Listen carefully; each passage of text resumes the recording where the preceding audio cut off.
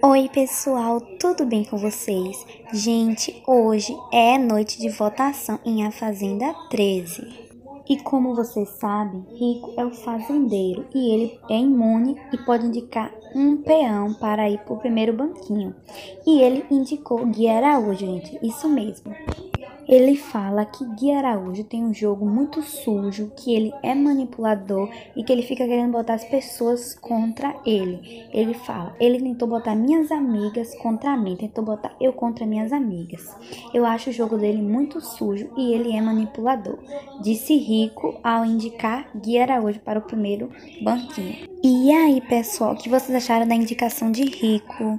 Deixe nos comentários e não se esqueça de deixar o seu like e se inscrever no canal. Beijos, pessoal. Até o próximo vídeo. Tchau, meu bem.